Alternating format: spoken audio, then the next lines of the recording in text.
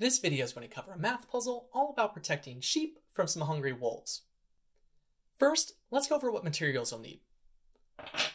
In this video, I'll be using blocks, where purple will be my wolves and orange blocks will represent my sheep, but anything around the house will do.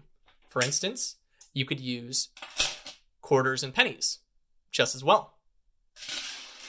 Next up, we're going to need game boards.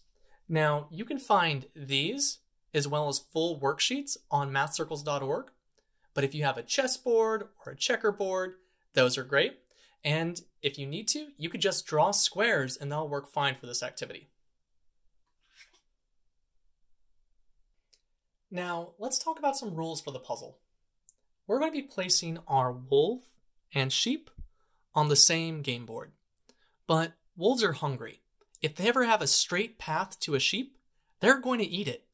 So if we have our wolf and sheep on the same row, well, that sheep's getting eaten by the wolf.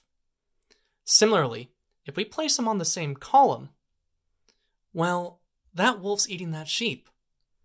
And lastly, if they're ever on the same diagonal, like this, the wolf's eating the sheep, or like this, yep, that sheep's getting eaten. We need to find places to put our sheep so they're safe from our wolf, meaning that there's no straight path to get to it. So I could put it maybe somewhere like here. It's got no straight path, so that sheep's safe. Or I could put it maybe here, and it's still safe and sound from the wolf. Now that we've covered the rules, let's talk about some problems. First, let's find a way to place 2 wolves and 3 sheep all on the same game board, so all of our sheep are safe and sound. Remember, a sheep cannot be on the same row, column, or diagonal as a wolf.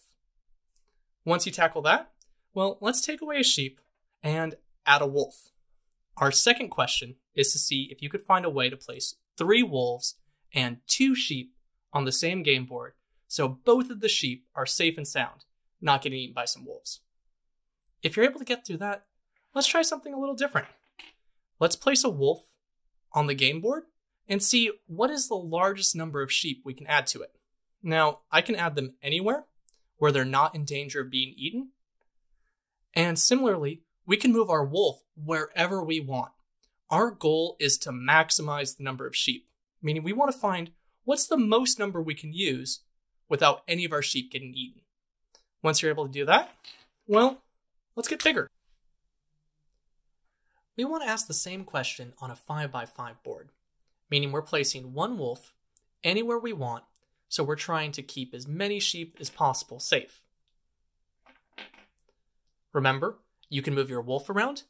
Our goal is to maximize the number of sheep, meaning again, we're finding the largest number of sheep that could be safely placed on a 5x5 board with a hungry wolf. If you're able to figure that out, well, we want to go larger. We want to see if we could find the number of sheep that you could safely place on a 6x6 board, but what about a 7x7 or an 8x8?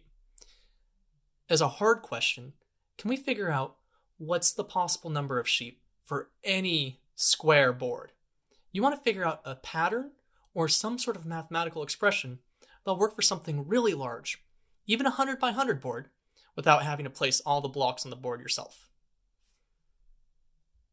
And as a last question, well, let's see if we can find a way to place 3 wolves and 5 sheep all on the same 5x5 board.